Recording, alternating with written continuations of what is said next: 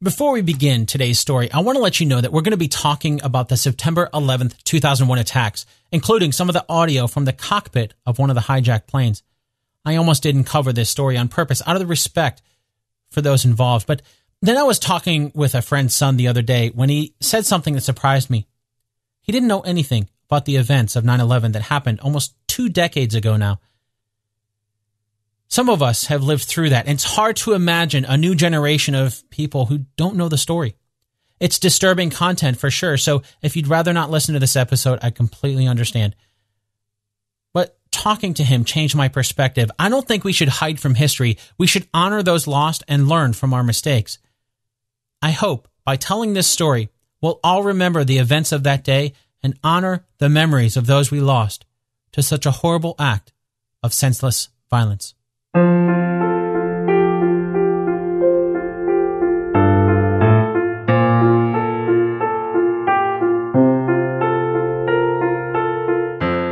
There are some days that you never forget. Some events that are so shocking, even if you weren't involved, where you were when it happened gets imprinted on your memory. When I woke up on Tuesday, September 11th, 2001, I went to work as if it were any other day. But it wasn't any other day. Normally, I probably would have asked off for the entire day, but I worked as a sports editor at a daily newspaper, so I had to get that day's edition out before I could take off. As it was, I'd asked for the afternoon off and planned a birthday dinner for my wife at the time. We always kept the TV on at the newspaper. That day wasn't any different in that regard. Most days, the quiet droning of the reporters blended into the background hustle and bustle of keyboards clacking, papers shuffling, or even the printing press itself, which was a few rooms away. I was in the middle of writing an article when we noticed something a little different on the TV. It was just after the first plane hit, and the scene was chaotic. Everyone in the newsroom left their desks and huddled around the small TV. No one said anything. Eyes were glued to the screen. Then, all of a sudden, another airplane made its way onto the screen. It just crashed into the other... What is going on? I don't remember what I wrote about that day. It probably wasn't anything worthwhile anyway. Covering sports didn't really seem that important then. That afternoon, I stuck to my plans. My now ex and I spent about an hour on the road that day as we drove to and from the restaurant across town. Our route took us past McConnell Air Force Base.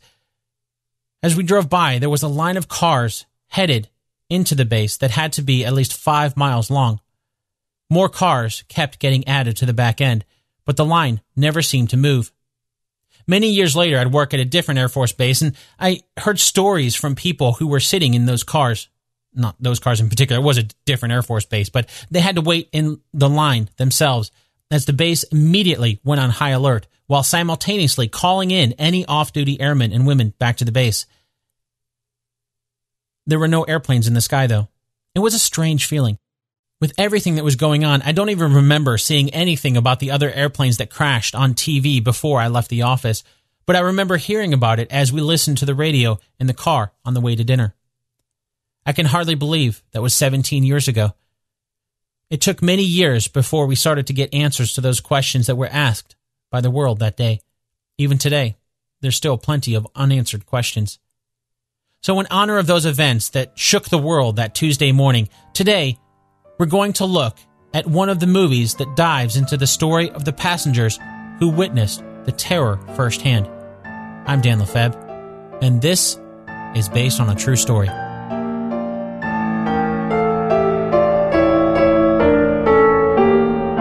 Before we begin our story today, let's set up our game, Two Truths and a Lie. If you're new to the show, here's how it works. I'm about to say 3 things. 2 of them are true, which means 1 of them is a lie. Are you ready? Okay, here they are. Number 1. United 93 was the only airplane hijacked on September 11th to have 4 hijackers. The others had 5. Number 2. United 93 was the only plane not to reach the destination the hijackers intended on September 11th. Number 3. United 93 was the only plane from United Airlines to get hijacked on September 11th. Got them? Okay, now as you're listening to our story today, you'll find the 2 facts scattered somewhere throughout the episode, and by a simple process of elimination, you'll know which one is a lie. And if you want the answers, hang out until the end of the episode and we'll do a recap to see how well you did. Oh, and if you've got a moment, hop onto the Based on a True Story Facebook group and share your own story of where you were on September 11th, 2001. Until then, let's begin our story today as we compare history with the movie United 93.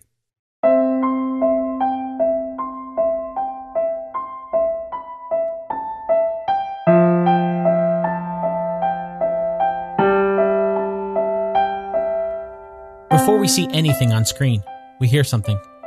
It sounds like a prayer in Arabic. Then we see a book. Khalid Abdallah's character, Ziad Jarrah, is holding the book. It's not a prayer, he's reading it. We can't tell what the book is, but the implication from the film, it's probably the Quran. The room isn't anything special that he's in. It looks like a hotel room. Another man enters. It's Omar Bodarini's character, Ahmed Al-Haznawi. It's time, Haznawi tells Jarrah. Then, after seeing the title of the movie, we see two other men. Jamie Harden's character, Ahmed Al-Nami, and Louis Al-Samari's character, Saeed Al-Ghamdi. Along with Haznawi and Jarrah, the four men arrive at the Newark airport separately, two groups of two. The specifics of all of that is made up for the movie. What is true from this opening sequence is the characters. The rest of it, we just don't know. It's not like the four men we see arriving at the airport documented what they said and did for us to find later. With that said, though, the investigators have been able to pull a few things about the four men after the fact. Let's start with Ziad Jarrah, who, at the time of the attacks, was 26 years old, and he was the oldest of the four. Jarrah was born in Lebanon to a wealthy family. At age 21, he studied at the Hamburg University of Applied Sciences in Germany. It was around here that we believe he met others who would be involved in the September 11th attacks, as they formed what investigators refer to as the Hamburg Cell. Somewhere around 1999, we believe Jarrah was recruited by Osama bin Laden for the attacks. In June of 2000, Jarrah arrived in the United States and began training at the Florida Flight Training Center. There, he learned how to pilot airplanes until January of 2001. On September 7th, 2001, Jarrah left Fort Lauderdale, flying to Newark, where he stayed until the 11th.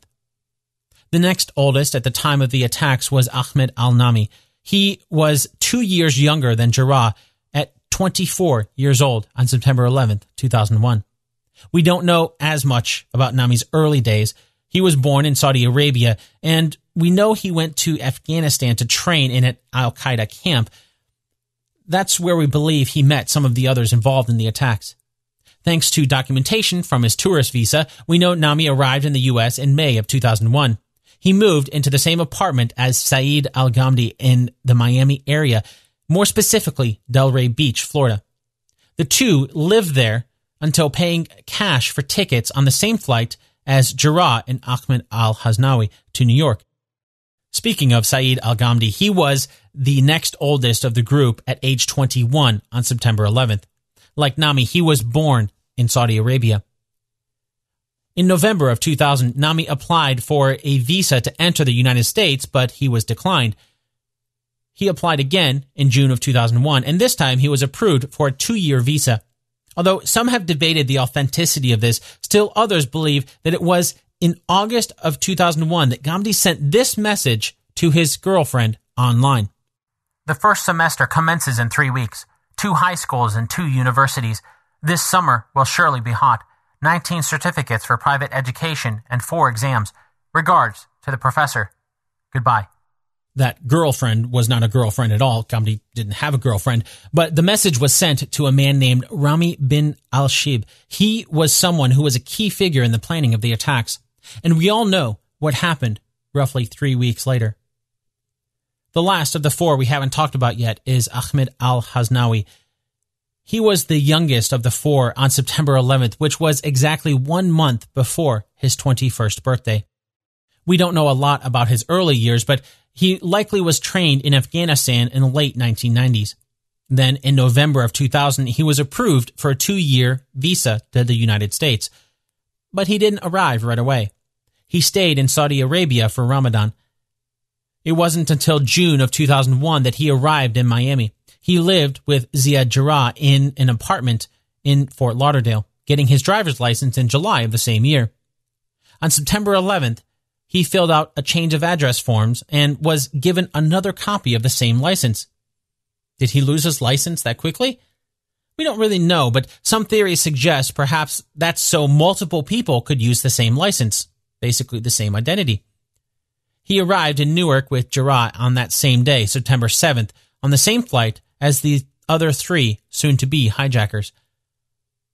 With that brief history of the four hijackers of United Flight 93, let's hop back into the movie's timeline where the four men arrived for their flight from Newark to San Francisco. That was United Flight 93's original destination. In the airport, we see people lining up for the queue at the security station. The four men put their bags on the conveyor belt for an X-ray scan and walk through a metal detector. One of the men gets pulled aside to be scanned with a wand, but nothing goes off. Nothing seems out of the ordinary.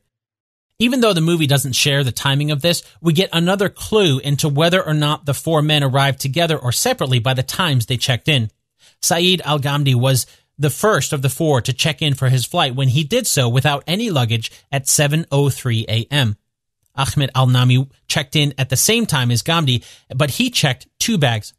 At 7:24 a.m., Ahmed Al-Haznawi checked in with one bag, and then Ziad Jarrah checked in without any luggage at 7:39 a.m. Of the four, Haznawi was the only one to get randomly selected for extra security. His bag was checked, but nothing out of the ordinary was found. Now, if you've been to the airport recently, you might be wondering, how could they have gotten through so easily? No one had to take their shoes off, take off their belts or anything. How could the weapons they use or any weapons get through security? Seems like a valid question. The movie is correct in showing the ease with which you could get through airport security, though. In fact, it was because of the attacks on September 11th that many would call into question just how good airport security really was if all the hijackers were able to make it onto the plane with knives. At that time, though, you could board airplanes with small pocket knives. Those weren't considered that big of a deal. The same goes for ID, identification. While we talked briefly about some of the four men on United 93 getting driver's licenses, not all of the hijackers that day had proper ID. But all of the flights were domestic flights, so the requirement for proper ID was a bit more relaxed than with international flights. In fact, it used to be that you could walk right up to the gate without a ticket. Not to date myself, but I remember going to the airport with my family as a kid and greeting family members as their planes arrived straight out of the gate. Of course, you can't do any of that now. The requirements for ID has changed, and most of that was implemented in the wake of September 11th. Heading back to the movie, the next scene introduces us to the head of the National Air Traffic Control Center in Herndon, Virginia. It's Ben Sliney, and we see him entering the room to some clapping and a voice off screen saying, "Congratulations on the promotion, Ben." As far as we can tell, the day seems to be starting off much like any other day. And that's true, with one important distinction. Yes, we see the clapping and congratulations on the promotion in the movie, but the film never really tells us what it's for. Well, after about 25 years of working his way up the chain in the Federal Aviation Administration, or the FAA as they're more commonly called, Ben Sliney was promoted to the position of National Operations Manager at the FAA. Basically, he was the man in charge at the National Air Traffic Control Center. So that clapping and congratulations the movie glosses over quickly was because of Ben Sliney's promotion to the position of National Operations Manager of the Federal Aviation Administration, or FAA. His first day on the job? September 11th, 2001. Oh, and the actor playing Ben Sliney? Ben Sliney. Yep, that's the real person playing himself in the movie, something the filmmakers did for a lot of the roles. Back in the movie, the boarding begins for United Flight 93. People are going about their normal pre-flight routines in the waiting area, calling family, reading the newspaper or a book. In the waiting area, we see Ziad Jarrah make a phone call before boarding. We don't know who it's to, but all we hear him say is, "I love you." That's actually true. As Jarrah was still checking in at 7:39 a.m., Haznawi and Ghamdi were boarding the airplane. They both sat in business class or first class, with Haznawi sitting in seat 6B while Ghamdi was in 3D. At 7:40 a.m., Nami boarded. He was also in business class, sitting in seat 1B. 8 minutes later, at 7:48 a.m., Jarrah boarded the plane and took his seat, 3C, in business class. In a 2002 investigation into one of the conspirators of the plot, Jarrah's girlfriend, Aysel Sengun, told investigators about her relationship with him. This took place during a trial in Germany where Aysel was born. And yes, she was his real girlfriend. Jarrah was the only one of the hijackers on United 93 that day to actually have a girlfriend. Unlike some of the other hijackers, Jarrah actually had a plan for the future. He wanted to marry Aysel, have kids, and become a commercial airline pilot. At least, that's what Aysel believed, and that's what she said in the investigation. She said Jarrah called her the morning of September 11th. He didn't say much, but he kept repeating, "I love you," 3 times. When she asked what was wrong, he hung up. Later, it would come to light that the call Jarrah made was from a public payphone in the airport, not from a cell phone like we saw in the movie. This little bit of information on Ziad Jarrah shows him as being different from the other 3 hijackers aboard United 93. He seemed to be close to his family. The others had left their families behind, rarely communicating with them beforehand. He trained for this moment since his days as a part of the Hamburg cell in Germany, but as the hour drew closer, many have speculated that perhaps Jarrah was the only one of the 4 on board United 93 to have some hesitation about what he was about to do. As United 93 boards, the movie takes us to the Boston Air Traffic Control Center. One of the controllers focuses in on an American Flight 11, telling it to turn 20 degrees to the right. Then we're back on United 93 briefly as the last passenger arrives and the plane starts to leave the gate. Bouncing back and forth, we shift back to Boston as American 11 didn't seem to respond to the order to turn 20 degrees to the right. American 11, Boston Center, do you read? No response. Another controller tries. American 11, this is Boston, do you read? Nothing. Then, all of a sudden, the controller hears static. Someone is saying something, but he can't quite make it out. Boston, say again, please. He tries to get American 11 to repeat whatever they said. There's no reply. The controller calls over his supervisor. He's sure he heard someone speaking a different language that wasn't the pilot. Immediately, he assumes this might be a hijack situation. Word is sent from Boston to Ben Sliney at the National Air Traffic Control Center. While we don't know the specifics of how quickly the controller jumped to the conclusion that this might be a hijacking situation, the basic gist of that is true. What the movie doesn't mention, though, is the timing of what's happening. American Airlines Flight 11 took off from Boston at 7:59 a.m. on that Tuesday morning. At around 8:14 a.m., just 15 minutes later, 5 hijackers forced themselves into the cockpit. We don't really know how many were injured initially, but most have estimated there were at least 3 people injured, maybe even one of them killed. Mohammed Atta, one of the ringleaders of the whole plan, took over the controls as pilot. About 10 minutes later, at 8:24, that's when one of the controllers at Boston overheard Atta speaking to the passengers on the plane. Just like the movie shows, he couldn't make out exactly what was said at first. It's the first communication from any of the hijackers, and something that would later be turned into the first chapter, the title of the first chapter of the 9/11 Commission report. We Have Some Planes was the title of the first chapter. What Atta said at 8:24 a.m. to the passengers on board American 11 was, quote, "We have some planes. Just stay quiet and you'll be okay. We are returning to the airport," end quote. At 8:25 a.m., just a minute later, Atta followed up that chilling first message with another warning, quote, "Nobody move. Everything will be okay. If you try to make any moves, you'll endanger yourself and the airplane. Just stay quiet," end quote. What the movie doesn't mention is that wasn't the only communication with American 11. The FAA wasn't made aware of this as quickly as the communication they heard from Atta immediately, but about 5 minutes after the hijackers took over American 11, 2 of the flight attendants, Betty Ong and Madeline Sweeney, called American Airlines' Operations Center from one of the airphones. We'll learn more about Madeline's call later, but Betty's call started at about 8:19 a.m., and for 25 minutes, she stayed on the line, giving us most of what we know about the hijacking on American 11. The cockpit isn't answering the phone. There's somebody stabbed in business class. They can't breathe in business class, Betty described. They've got mace or something. I don't know, but I think we're getting hijacked. Then she continued saying, "Our first class galley attendant and our purser are stabbed. We can't get into the cockpit. The door won't open." Many have speculated that the passengers aboard American 11 believed the hijackers were taking them back to the airport. After all, that's what Atta said in his communication. It must be a ransom they're wanting, so they'll go back to the airport and everything will be over soon. Others have suggested, based on Betty's call, that perhaps some of the passengers on American 11 thought there was a medical emergency in business class, but that they didn't really know what else was going on. Back in the movie, as they're trying to figure out if it's a hijacking or not, there's a mention of code 7500. Did American 11 issue a code 7500? No, they didn't. So, do we really know if this is the hijacking? Now, the movie doesn't specifically mention what code 7500 is, but the implication is that it has something to do with hijacking. And that's true. They're what pilots refer to as squawk codes because it's something that the original use of the codes during World War II was through a system codenamed Parrot, so it got the nickname squawk codes.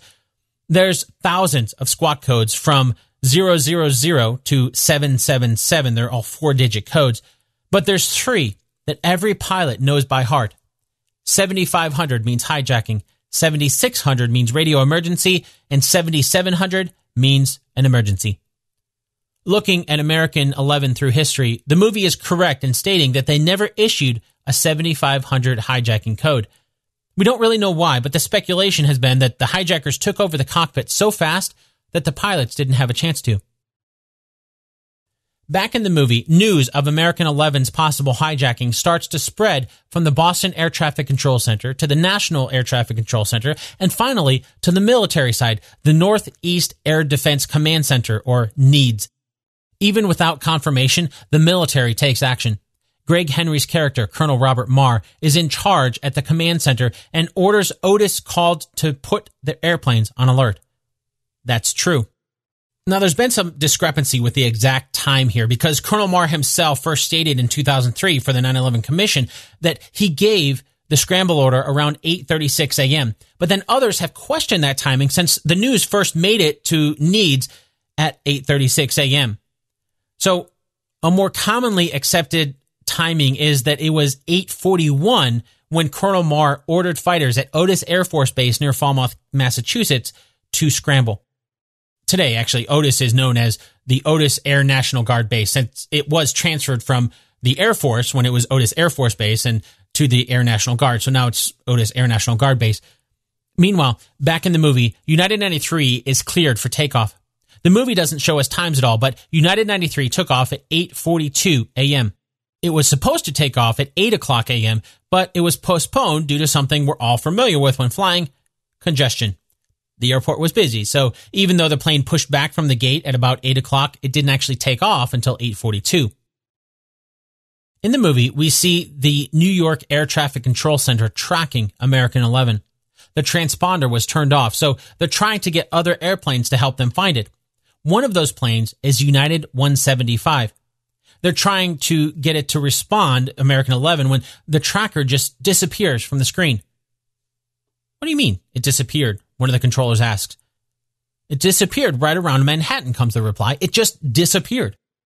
The movie sends us back to the NEADS as they're asking if the Otis birds are in the air yet. Then, back in New York, we're in a control tower when they see a bunch of smoke in the distance. Wait, what's that? There's smoke coming out of the Trade Center. Back in the Federal Air Control Center, they hear about the smoke and turn on CNN. There's a report on screen that a small airplane crashed into the World Trade Center. Ben Sliney immediately starts to connect the dots. Look at the size of that hole. That's not a small airplane. And we lost American 11 over the city? This isn't good. All of that is true. At 8:42 a.m., United 175 reached out to the FAA with what would turn out to be one of their own final transmissions. They were responding to the FAA's call for any information on American 11. United Airlines 175. New York, UAL 175, heavy. FAA. UAL 175, go ahead. United Airlines 175. Yeah, we figured we'd wait to go to your center. We heard a suspicious transmission on our departure out of Boston. Someone with, it sounded like someone keyed the mics and said, everyone, stay in your seats. FAA. Oh, okay. I'll pass that along over here. Do you remember earlier when we learned about the phone call that one of the flight attendants on American 11 made? That was Betty Ong, and she relayed that the flight was hijacked as early as 8:19 a.m. Well, we also learned that Betty wasn't the only one to make a call from American 11. At 8:44 a.m., another flight attendant named Madeline Sweeney made a call to the Flight Services Department at American Airlines. She reported the stabbings that Betty had reported earlier and confirmed again the plane was hijacked. She also mentioned that the plane seemed to have been rerouted from its original flight path. Now, American 11 was a flight from Boston to Los Angeles, so to make their way to New York City, the plane went further south than they had planned. On her phone call, Madeline explained, "Something is wrong. We are in a rapid descent. We are all over the place." The person on the other end of the line asked her if she could look out the window to identify where they were. "I see water. I see buildings. We're flying low. We're flying very, very low. We're flying way too low. Oh my God, we're flying way too low. Oh my God." That's the last communication we got from American Airlines Flight 11. At 8:46 a.m., it crashed into the North Tower of the World Trade Center, killing everyone. Meanwhile, 153 miles away, at that exact moment, the first of two F-15 fighters took off from Otis in response, heading toward New York City to intercept the hijacked plane. The second followed moments afterward. But there was a problem. The F-15s didn't know exactly where they were going. They needed more of a precise location of the airplane to be able to intercept it. This statement from the official 9/11 Commission report gives us insight into the confusion. F-15 fighters were scrambled at 8:46 from Otis Air Force Base, but Needs did not know where to send the alert fighter aircraft, and the officer directing the fighters pressed for more information. Quote, "I don't know where I'm scrambling these guys to. I need a direction, a destination," end quote. Because the hijackers had turned off the plane's transponder, Needs personnel spent the next minutes searching their radar scopes for the primary radar return. American 11 struck the North Tower at 8:46. Shortly after 8:50, while Needs personnel were still trying to locate the flight, word reached them that a plane had hit the World Trade Center. Radar data showed the Otis fighters were airborne at 8:53. Lacking a target, they were vectored toward military-controlled airspace off the Long Island coast. To avoid New York area air traffic and uncertain about what to do, the fighters were brought down to military airspace to, quote, "hold as needed," end quote. From 9:09 to 9:13, the Otis fighters stayed in this holding pattern. In summary, Needs received notice of the hijacking 9 minutes before it struck the North Tower. That 9 minutes notice before impact was the most the military would receive of any of the 4 hijackings. Oh, and yes, it is true that CNN first reported a small airplane crashed into the World Trade Center. This came from some of the first eyewitness reports that CNN managed to scrape together just a few minutes after the impact. Some people thought it looked like a small propeller plane that hit the Trade Center. Another report suggested maybe it wasn't a propeller plane, but a small passenger jet, maybe a 737. In truth, American 11 was a Boeing 767-223ER. Clearly, not a small airplane. Back in the movie, United 93 has reached its cruising altitude. Meanwhile, at the FAA, Ben Sliney is trying to make sense of what he just saw on CNN when the camera cuts to New York's air traffic controllers. They're looking for United 175, which has also gone off the radar when one of the guys spots it in the sky. He points. There it is. Wait, it's flying right toward the smoke. Why is it flying so low? Then there's just stunned silence. That's true. Do you remember that communication from United 175 about American 11? That was at 8:42. 4 minutes later, American 11 crashed into the North Tower. We don't know the exact timing, but right about that time, the 5 hijackers on board did the exact same thing that they did on American 11. They did that to United 175. They forced their way into the cockpit, overpowered the pilot, and took over the controls with one of their own, becoming the new pilot. Less than a minute after American 11 hit the North Tower, United 175's transponder code changed as it started to change direction towards New York City. That wasn't noticed, though, because at the New York Control Center, the same controller happened to be assigned to both American 11 and United 175. Since he knew American 11 was hijacked, that was the focus. He simply didn't notice the transponder code changes for United 175 until about 8:51. At that point, they tried to reach out to United 175. There was no response. After repeated attempts to contact United 175 failed, at 8:53, the controller started to raise the alarm that there might be another hijacking. At 9 o'clock a.m., one of the passengers on United 175 made a phone call to his dad. "It's getting bad, Dad. A stewardess was stabbed. They seem to have knives and mace. They said they have a bomb.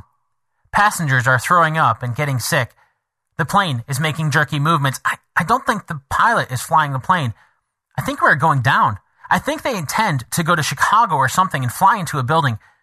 Don't worry, Dad. If it happens, it'll be very fast. My God. My God." The call got cut off. At 9:02 a.m., United 93 reached its cruising altitude just like the movie shows. 1 minute later, at 9:03 a.m., United 175 crashed into the South Tower of the World Trade Center. Because of the crash from American 11 that had hit the North Tower 17 minutes earlier, there were several cameras facing the World Trade Center. That's why we have so much footage of the second plane hitting the South Tower. As a little side note, some of the only known footage of the initial impact of the first plane into the North Tower came from a documentary filmmaker named Jules Naudet. He was filming a story on New York firefighters. In the footage, we can see a firefighter on screen. There's the sound of a plane overhead that catches his attention, causing the firefighter to look up. Then he looks back down, but the camera does the same and manages to find the plane in the sky just in time to see it hit the tower and burst into flame. Back in the movie, we're back on board United 93 as the hijackers start to get antsy. Ahmed Al-Nami gets up and goes to the restroom. When he comes back, he stops by Ziad Jarrah. "We have to do this now," he says. But Jarrah orders him back to his seat. "I'll let you know when the time is right," he says. Right now, it's a good time to point out something about the movie. While we didn't see inside the airplane for American 11 or United 175, we do get to see inside United 93. But the truth is, we don't really know what happened on United 93. Sure, there's a flight recorder. The full audio recording has never been publicly released, even though we have transcripts. But there's a lot you can't tell from transcripts. There's a lot you can't tell from audio, especially since the movie was released on April 28th, 2006. It was only 16 days before the movie's public release that the government released the transcripts from the cockpit voice recording. So the filmmakers didn't have that to work from, although they did have access to many of the victims' loved ones who had been granted access by the government to listen to the recording. And sadly, as I'm sure you already know, it's not like we have any eyewitnesses to tell the tale. So everything we see in the movie happening on board United 93 after it left the gate in Newark is really nothing more than an educated guess at how things might have gone. For example, in the movie, we see a message come through to the pilots. We see the two pilots, Captain Jason Dahl and First Officer Leroy Homer, read the message. The message says, quote, "Your wife called. Wanted to make sure you're okay," end quote. If you pause the movie on screen, you'll get more information. The contact on the screen says it's Ed Ballinger from United Airlines. The time is 9:22. The movie doesn't really mention what the messaging system is called, but we know it's the Aircraft Communication Addressing and Reporting System, or ACARS. We also know that message was sent through ACARS. What we don't know that the movie shows is how Leroy reacted to it. It makes sense to have it be something like what we saw in the movie, shrugging it off, but we just don't know. We see another message come through in the movie. This time the message says, quote, "Beware any cockpit intrusion. 2AC, or aircraft, hit World Trade Center," end quote. As the movie shows, this message must have caused some surprise. Is that true? What sort of aircraft? What does that have to do with a cockpit intrusion? There's a lot of questions there. So in the movie, we see Captain Dahl ask for confirmation. And that's true. One thing that American Airlines never did was to send any cockpit warnings through ACARS to their pilots. United, on the other hand, did. It wasn't something they ordered across the board to all United Airlines, but rather it was something that a single person, flight dispatcher Ed Bellinger, took on himself to do. He took the initiative to transmit the message we saw to 16 different flights. One of them was, as the movie shows, United 93. Although the timing is a little off from what we saw in the movie. According to the official 9/11 Commission report, Ed started transmitting his warning message at 9:19. The one that got transmitted to United 93, remember, he transmitted to 16 different flights. So the one that got transmitted to United 93 happened at 9:23, not 9:22 like the movie shows. And it was actually received in the cockpit at 9:24. But hey, that's pretty close. At 9:26 a.m., Captain Jason Dahl responded to Ed's message asking for confirmation, just like the movie shows. His message simply said, quote, "Ed, confirm latest message, please. Jason," end quote. 2 minutes later, the hijackers attacked. Before we see this happen, though, let's hop back into the movie because there's an important plot point that gets mentioned. Two, actually. The first happens when we see conversations at Needs. One of the guys briefly mentions they've lost another airplane, American 77, out of Dulles. This is a minor mention here in the movie, but it's also true. American Airlines Flight 77 was one of the 4 planes hijacked on September 11th. The movie doesn't really focus much on this one, which is why we haven't really talked about it much in this episode yet. But to learn a little more about that flight, we'll have to go back in time a little bit to 8:10 a.m. That's when Flight 77 was scheduled to take off from Washington Dulles Airport, bound for Los Angeles. It was a Boeing 757 with 58 passengers on board. Due to the congestion at the airport, it ended up leaving a little bit late at 8:20 a.m. By the time 8:46 a.m. rolled around, it had reached cruising altitude. The last normal communication with American 77 was at 8:51 a.m. We don't know exactly when the hijacking began, but investigators estimate it was somewhere between 8:51 a.m. and 8:54. That estimate came because of the communication at 8:51, indicating everything was all right, normal communication. And then at 8:54, the airplane started to deviate from its flight path, heading south. There were some phone calls from the flight, which helped investigators afterward piece together some of the clues. There were 5 hijackers that passengers reported from their calls to have knives or box cutters. The passengers were forced to the rear of the airplane, and, like many of the others, passengers mentioned the hijackers saying that they had a bomb and were using mace. At 8:56 a.m., the hijackers' transponder was turned off and air traffic control lost it on the radar. 4 minutes later, Gerard Arpey, the executive vice president of American Airlines, found out about the situation with American 77, and after already knowing about American 11, he made the call to stop all American flights in the northeast region of the United States. Basically, if an American Airlines flight is on the ground, it's staying there. That was about 3 minutes before United 175 hit the South Tower. When that happened, at first, they thought it might be American 77. But then, American Airlines found out that United was missing an airplane too. That's the aircraft that hit the South Tower, not American 77. So, Arpey made the call to expand the grounding of all American flights across the nation. At 9:29 a.m., 1 minute after Captain Dahl on United 93 asked for confirmation of the message he saw about the 2 aircraft hitting the Trade Center, American 77's autopilot was disengaged by the hijacker and it started to descend at high rate of speed about 38 miles west of the Pentagon. Back in the movie, we see the hijackers begin their attack on United 93. This happens when Saeed Al-Ghamdi walks up to one of the flight attendants. Putting a knife to her throat, he yells, "Allah Akbar." Back in the business class, Hasnawi pulls out a knife. Echoing Ghamdi's words, he stabs the guy in front of him. Blood starts pouring out and chaos ensues. We didn't really talk about this before, but earlier in the movie, we saw Hasnawi go into the bathroom and put together a bomb made out of wires, clay, and a battery. That doesn't sound like a real bomb to you. It's because, at least according to the movie, it's not. It's a fake, but it's enough to scare the passengers into not trying to fight back. And the truth is, well, we just don't know. We've already learned about multiple reports of people calling from the other airplane saying that the hijackers had a bomb, or at least they said they had a bomb. Was the bomb real? That part we don't really know for sure. It seemed across the board the hijackers were just trying to do whatever they could to try to buy time while they piloted the planes to their doom. To get a better idea of what we do know about how all this began, Here's the relevant section from the official 9/11 Commission report. The hijackers attacked at 9:28. While traveling 35,000 feet above eastern Ohio, United 93 suddenly dropped 700 feet. 11 seconds into the descent, the FAA's Air Traffic Control Center in Cleveland received the first of 2 radio transmissions from the aircraft. During their first broadcast, the captain or first officer could be heard declaring Mayday amid the sounds of a physical struggle in the cockpit.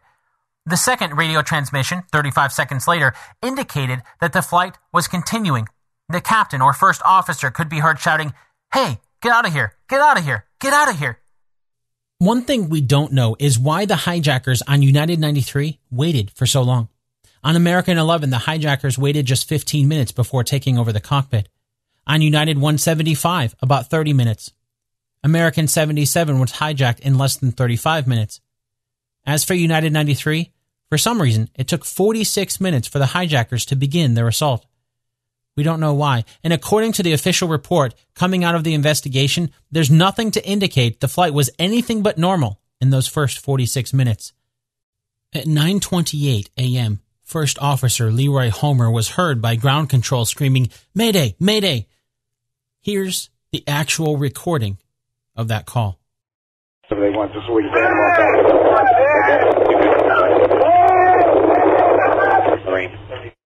Cleveland's air traffic control was nearby and tried to reply. Somebody call Cleveland? Nothing. Then, 33 seconds later, Leroy's voice came across the radio again. This time, he was screaming both Mayday and "Get out of here! Get out of here!"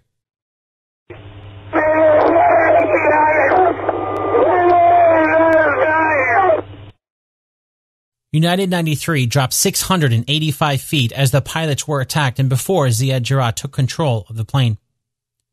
Back in the movie, we see the 4 hijackers take control of the cockpit fairly quickly. When they do, they kill both pilots, Captain Jason Dahl and Leroy Homer. Then they capture one of the flight attendants and keep her in the cockpit for a short period of time. Unfortunately, we don't know the fates of Captain Dahl and First Officer Homer. However, it's not likely that they were killed right away like the movie shows because their voices were heard on the cockpit voice recorder. Instead, investigators assume Leroy was knocked unconscious and removed from the cockpit while Captain Dahl was injured but stayed in the cockpit with Jarrah. We know this because he could be heard in the background moaning on the cockpit's voice recorder. It seemed that while being injured, even though he was injured, Jason was trying to mess with the controls to stop Jarrah. Each time Jarrah would say something to Jason in English, then talk to the other hijackers in Arabic. One thing Captain Dahl did before he was injured, though, was crucial. He switched the microphones for the pilots to transmit to the radio. So when the pilots thought they were transmitting to the passengers in the cabin, they were actually talking to air traffic control. At 9:31 a.m., Ziad Jarrah made this announcement to the passengers. It was picked up by air traffic control.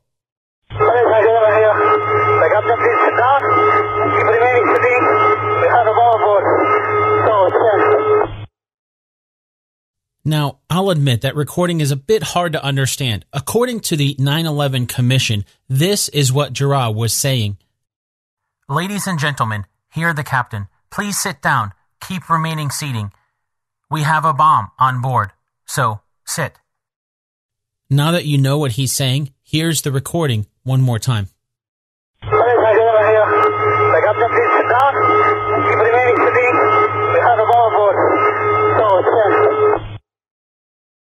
Back in the movie, we're at Needs as the military is trying to figure out why the fighters aren't in the right place. Then they see something on one of their screens. CNN is reporting smoke at the Pentagon. There's stunned silence. The movie doesn't mention timing, but that report was coming just minutes after American Airlines Flight 77 crashed into the Pentagon at 9:37 a.m. Back on board United 93, 2 minutes after American 77 crashed into the Pentagon, Ziad Jarrah made one more announcement to the passengers. Hi, this is the captain. I would like to remain seated. We are bomb aboard and are going to take the airport and our demand to remain quiet. And again, that's tough to know what he's saying, so here's the transcript given by the 9/11 Commission later. Here's the captain. I would like to tell you all to remain seated. We have a bomb aboard, and we are going back to the airport, and we have our demands. So please remain quiet. Knowing what he's saying, maybe you can make it out better the second time. So here's Gerard's announcement one last time. Hi, the captain. I would like to remain seated. We have a bomb aboard, and are going back to the airport, and our demand, so please remain quiet. Back in the movie, after American 77 crashed into the Pentagon, we see Ben Sliney react to it by doing something unprecedented. He issued an order to land every single plane, nothing in the air. According to the movie, that's the process of landing over 4,200 planes as soon as possible, no matter the destination. And that's true. Remember, this was Ben Sliney's first day on the job. At 9:42 a.m., the FAA Command Center learned about the crash at the Pentagon. That's when Ben Sliney made the order to land every plane. Although, it's worth pointing out that some other people have made the claim that they're the one to make the call. People like Richard Clarke, the National Security Council's anti-terrorism director, and Transportation Secretary Norman Mineta. And they might have made similar decisions around the same time, but it was Ben Sliney's order that was the one to make it happen. According to the official 9/11 report, there were somewhere around 4,500 planes in the air at the time. Landing them is no small task by any means. And despite the tall order, every one of those planes landed without incident. In the movie, as we're on United 93, the passengers initially seem to think if they go along with the hijackers, they'll go back to the airport. A ransom will be demanded, and it'll be a horrifying experience, but no one expects to die. Do what you're told, and you'll survive. Then, a man named Thomas Burnett calls his wife. That's when the passengers first hear about the other attacks. His wife mentions the 2 planes that hit the Trade Center. Then more passengers are on the plane, and they find out about the Pentagon. That's when the passengers start to realize they might not be able to get out of this alive if they sit back and do what they're told. Maybe the only way to survive is to take action. Thomas Burnett is played by Christian Clemenson in the movie, by the way. That's true, although the movie's timeline is a little off. The first call from Tom Burnett to his wife happened at 9:30 a.m. That's 7 minutes before the Pentagon was struck, and about a minute after Gerard's first announcement to the passengers. Tom relayed information to his wife about what was happening, that a passenger had been stabbed, and that he thought the bomb the hijackers claimed to have was a fake. When Tom's wife told him about the attack on the World Trade Center, he said he noticed the hijackers, quote, talking about crashing this plane. Oh my God, it's a suicide mission, end quote. During his last call with his wife, Tom said, "Don't worry, we're going to do something." In the movie, we see more calls from passengers. "Hi, Mom. It's me. I'm on the airplane and it's been hijacked. I'm just calling to tell you I love you. And goodbye." The heartbreaking kind of call. This is true. In all, 26 phone calls were made from the airphones on United 93. We don't know how many were made from mobile phones. Most of these calls were either to emergency services of some sort, to loved ones, or to leave a message on an answering machine one last time. Some have speculated that if the hijackers hadn't taken so long to take over the plane in the first place, perhaps those phone calls would have happened sooner, before or during the other attacks, meaning those calls might not have warned the passengers about the attacks, and United 93's fate might have been very different. In the movie, we see how the passengers organized their fight back. Just before beginning their attack on the hijackers, we see David Allen Bash's version of Todd Beamer whisper, quote, "You guys, what are we waiting for? Come on, let's roll. Come on, let's go already," end quote. Todd Beamer was a real passenger on United 93, and the phrase, "let's roll," is something that has turned into sort of a rallying cry for those wanting to honor the memories of those who lost their lives. Although that brief phrase is something Todd really said, it didn't happen like we saw in the movie. You see, it happened when Todd placed his own call on the earphone. He didn't want to call his wife and make her worried, so instead he chose to call the GTE Verizon switchboard. The agent who answered was soon overwhelmed with the call, and it was passed to a supervisor named Lisa Jefferson. They talked back and forth for a while, with Todd letting Lisa know what they planned on doing. The passengers, along with some of the crew, were planning on jumping on the hijackers and either regaining control of the airplane or flying it into the ground so they couldn't finish their mission. Todd told Lisa, "If I don't make it, please call my family and let them know how much I love them." Then Todd told Lisa about his family. He had 2 boys. His wife was pregnant. Then he said, "Oh God." After a brief moment, he said, "Lisa." On the other end of the line, Lisa perked up at this. You see, she had never told Todd her first name. She introduced herself as Mrs. Jefferson, but she replied to Lisa, of course, that's her name, so she said, "Yes?" Todd paused for a moment. "Oh, that's my wife's name." "Oh, it's my name too, Todd," Lisa told him. Then Todd asked Lisa to again call his family in case he didn't make it. She agreed. In the background, she could hear some muffled voices of the other passengers or crew. Then Todd's voice replied to whatever they said. "Are you ready? Okay, let's roll." Those are the last words Todd Beamer said to Lisa Jefferson. Todd's own wife, also named Lisa, would later write a book called Let's Roll, Ordinary People, Extraordinary Courage. That's all about Todd's life and Lisa dealing with the grief after the events on September 11th. Oh, and if you'll notice from what we've learned so far, all the other aircraft hijacked on September 11th had 5 hijackers. United 93 had 4. According to the official 9/11 Commission report, the operative likely intended to round out the team for this flight, Mohammed Al-Qahtani, had been refused entry by a suspicious immigration inspector at Florida's Orlando International Airport in August. So that's why United 93 had 4 hijackers compared to the 3 other planes with 5 each. It's also worth pointing out that many of the passengers who phoned from United 93 mentioned only 3 hijackers. Investigators assumed that's because Ziad Jarrah, the pilot, probably stayed in the cockpit the whole time, so the passengers only noticed 3, even if there was a 4th. Going back to the movie, after the passengers begin their attack, the plane starts rocking from side to side. Ziad Jarrah is doing this in an attempt to stop the passengers from breaking into the cockpit. But they do. They overwhelm the hijackers, break into the cockpit, and manage to overwhelm Jarrah.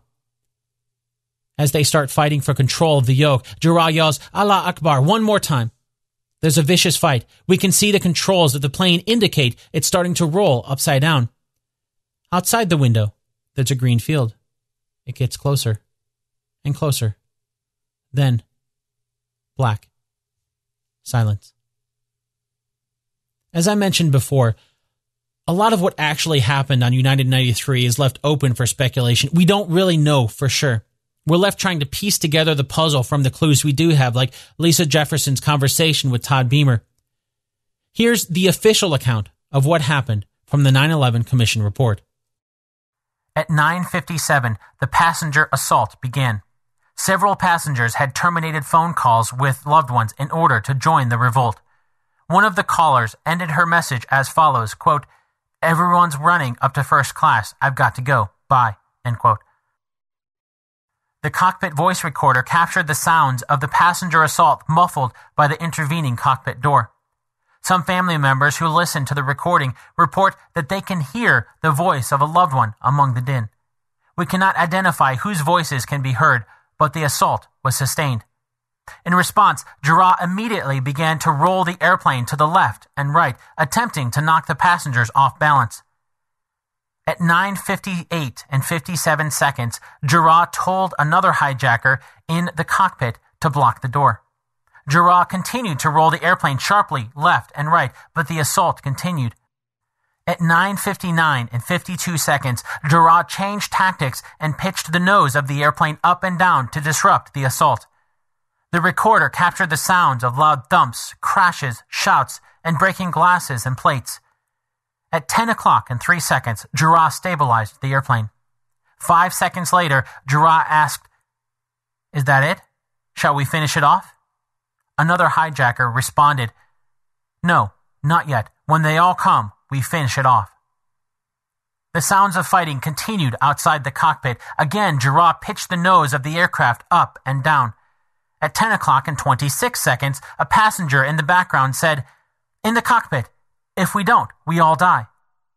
16 seconds later, a passenger yelled, "Roll it." Giroir stopped the violent maneuvers at about 10:01 and said, "Allah is the greatest, Allah is the greatest."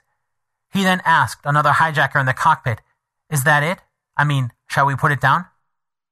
To which the other replied, "Yes, put it in it and pull it down." The passengers continued their assault, and at 10:02 and 23 seconds, a hijacker said, "Pull it down, pull it down." The hijackers remained at the controls, but must have judged that the passengers were only seconds from overwhelming them. The airplane headed down. The control wheel was turned hard to the right. The airplane rolled onto its back, and one of the hijackers began shouting, "Allah is the greatest, Allah is the greatest." With the sounds of the passenger counterattack continuing, the aircraft plowed into an empty field in Shanksville, Pennsylvania, at 580 miles per hour, about 20 minutes flying time from Washington, D.C. Giroir's objective was to crash his airliner into symbols of the American Republic, the Capitol, or the White House. He was defeated by the alerted, unarmed passengers of United 93. That speed of 580 miles per hour, by the way, is about 933 kilometers per hour. There were two men who happened to be near the field and saw the airplane. One of them, Eric Peterson, described what he saw in a news report. "When the plane came through here, I could see the wingtips were vertical. I could see the roof of the plane and the tops of the wings," he said. Then, gesturing to the location of the crash site, he continued, "It was going upside down, and all at once it made a 45-degree angle and it went right down where the big tree is, right where my finger is pointing." In the end, there were 4 planes hijacked that September morning. American Airlines Flight 11 was the first to crash into the North Tower of the World Trade Center, taking with it the lives of all 92 people on board. That's 76 passengers, 11 crew members, and 5 hijackers. An estimated 1,600 other people were killed in the World Trade Center and the rescue workers trying to help. United Airlines Flight 175 was the second to crash into the South Tower of the World Trade Center. Everyone on board died. That would be 65 people total, or 51 passengers, 9 crew, and 5 hijackers. Another 900 or so people, including rescue workers, were estimated to be killed in the South Tower. There's a total of 189 fatalities that were associated with American Airlines Flight 77 when it crashed into the Pentagon. That's including the 64 people on the plane, made up of 53 passengers, 6 crew, and 5 hijackers. Another 125 people in the Pentagon were killed. Thanks to the heroics of the people on board United 93, their airplane caused the least fatalities. Unfortunately, though, those heroics cost all 44 people on board their lives. That's 33 passengers, 7 crew members, and 4 hijackers. One of those crew members we learned about was Captain Jason Dahl. He was the pilot of United 93. He never got to talk to his wife, Sandy, before he was killed, but if he did, I'm sure it'd be filled with many of the same sentiments as those who did call loved ones. A lot of, "I love you," and "goodbye." But I'd like to think there might have been something else in there. Maybe something about their 5th wedding anniversary on September 13th.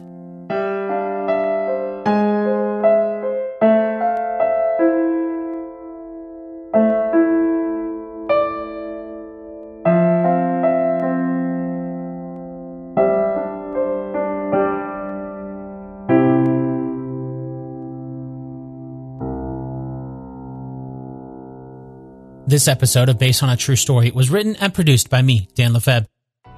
There's a lot of great resources out there to learn more about the events that took place on September 11th. If you're looking for somewhere to start, though, I would recommend reading the official 9/11 Commission report.